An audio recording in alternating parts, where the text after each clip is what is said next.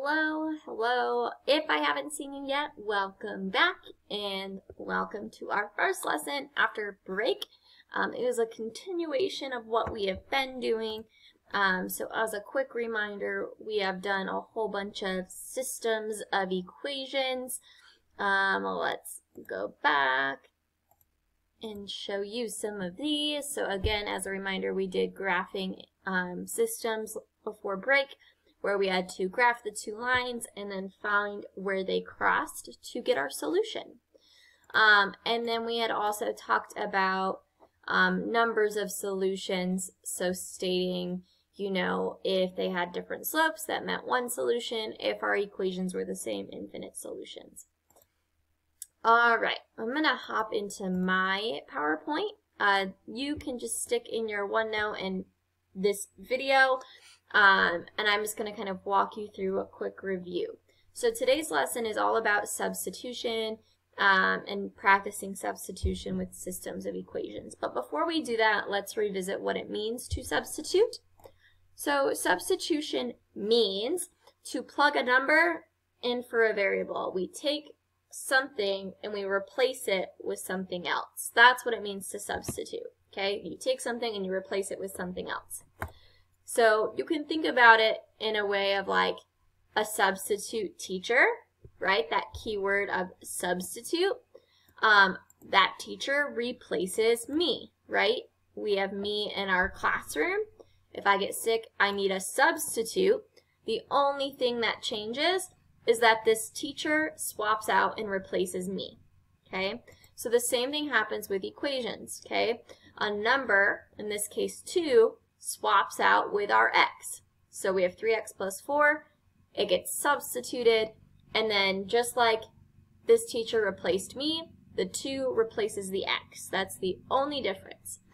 So, really quick, let me just model a few of these on the easier side of the spectrum. So, if y equals 3, substitute it into the following equations. So if y equals 3, that means 3 is going to swap out with my y there. So I'm going to write 3 equals 2 plus 3x. They just replace each other. So the y goes out, 3 goes in. Same thing happens here. 3x plus 2y equals 8. So y equals 3. I'm going to swap out my y for the 3. So I'm going to write 3x plus 2. Our y is 3 equals 8. Now there is one key thing about this one, and that is that the 2 and the y are right next to each other. I want us to remember that that means they're being multiplied.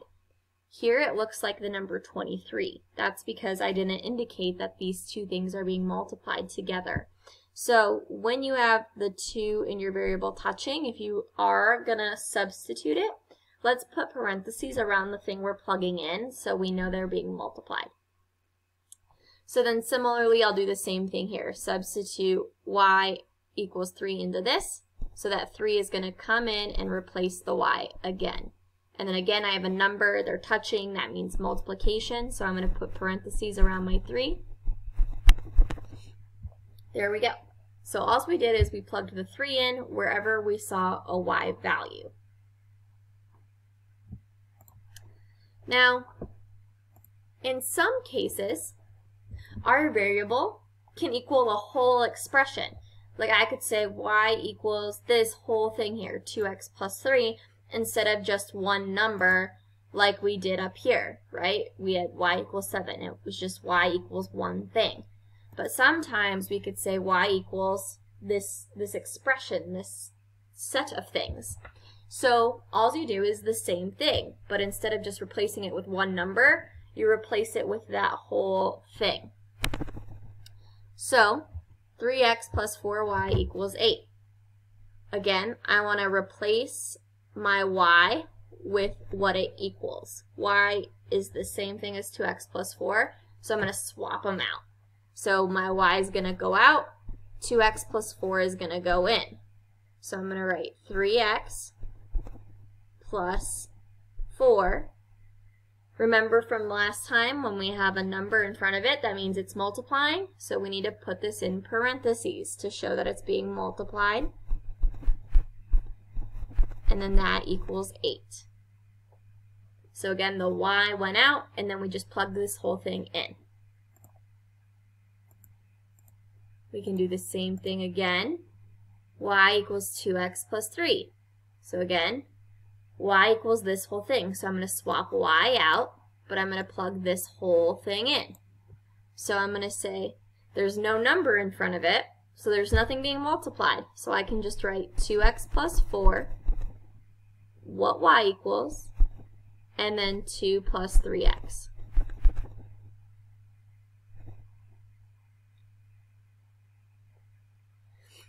And then the very last one. Alright, so again, I'm going to take this, replace it where the y is, so that goes in, the y goes out. Again, y is right next to that 6, so we're going to put parentheses around it to show it's being multiplied. I'm going to write it underneath here. So we start with 6, parentheses 2x plus 4, equals, and then 4x minus 1. That 4 was really bad in the middle. That's a little bit better.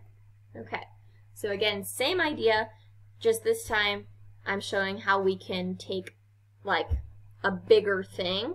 You just want to think of it as a set. It comes together, that whole thing comes in, the y goes out. Okay. Moving on. So now that we've reviewed substitution and like what it means, sorry you didn't get much practice with it. If you want more practice, let me know and I can do some of these with you if those were confusing. But now that we have like reviewed what this idea of substitution is, taking something and replacing it with something else, we're going to apply that to our system of equations. So again, before break, we talked about how we can solve a system by graphing. We graphed our two lines, found where they crossed. Now sometimes you're going to get a system that might have decimals in it. Decimals are not easy to graph, right? If you think of our graphs, they usually go like by 1s or by 2s, not by decimals. Sometimes you might have really large equations like 60x minus 40 or negative 40x plus 80. This system right here would be almost impossible to graph, especially if I gave you something that a graph that looked like this, right? We have 1, 2, 3, 4, 5. This one has a y-intercept of 80. How the heck am I supposed to get all the way up to 80? And then my slope is 40, so negative 40. So that means we'd have to go down 40 boxes, which that's just unrealistic. So graphing with huge numbers is not easy to do on a graph, especially a small graph. So there's actually other ways we can solve a system of equations. Graphing isn't the only way. We can also use substitution. That's like our key word for today. So we can use substitution to solve a system of equations when issues like this occur, when we have something too big or decimals, or you want to use substitution when you aren't given a graph. If you aren't given a graph, you got to solve it some way, or you might just be asked to solve it using substitution specifically. Like I might tell you, here's a problem, you need to solve it this way, show your work. So when we're solving a system for substitutions, or using substitution, there's a couple different steps. So the first step is to substitute, then solve for a variable, then plugging it in, and then writing it as an ordered pair. So today we're just focusing on this substitution part. We've spent, the first few minutes here reviewing what it means. Now we're just going to focus on substitution with systems. So here is where we're going to focus in OneNote. So here is your part to write things down. Let me open it up. All right, so again, now you're going to be following along, writing things down with me. So it is your turn. All right, so when we have a system, again, if I say solve using substitution, well, I need to know how to substitute. So that's all we're going to do. So I'm going to substitute this equation into this one. just like how I showed you in the in my PowerPoint, how we could take that whole like 2x plus 4 and swap it out for y, we can do the same thing here. We have 3x plus 1, and that whole thing equals y. So I'm going to take that, and I'm going to plug it in for y. So I'm going to have 3x plus 1 equals 5x minus 3. I'm just using different colors so you can see it a little bit better, hopefully. So we just took this top equation here and plugged it into the bottom one. Y equals this, so because y and that are the same thing, we're going to swap it out.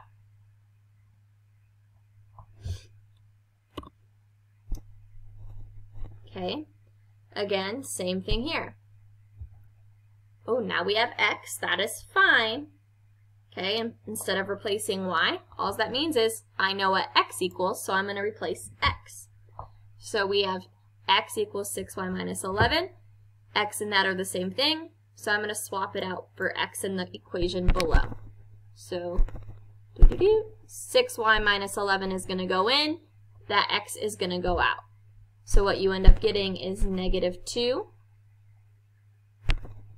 And then again, they're touching, that means multiplication, so I'm going to put some parentheses around it. That whole thing, 6y minus 11. So we just did negative 2x. Now we have minus 3y equals negative 7. Done. Again, I just want us to try the substitution. I want us to get comfortable taking one equation, plugging it into the other. All right, there's two problems below. I want you to go ahead and pause me and try it. This one is exactly the same as the one above it, just different numbers. This one, instead of giving you what x equals, I give you what y equals. So again, you'll take that, plug it in for y. Don't forget parentheses around it. Come back when you're done when you want to check your answers. Try it. Do not come back with this not tried. Pause me now, please. All right. So hopefully you did what I asked and gave this a whirl. So again, now we have this y equals this. So I'm going to take that x plus 3 and I'm going to swap it in for y. Y equals that. So it's going to replace y. And we're going to write x plus 3. And then we have equals 2x plus 4. Again, I'm just doing the different colors so you can clearly see where we plugged it in. And then the next one, y is 6x minus 1. So that's going to replace my y.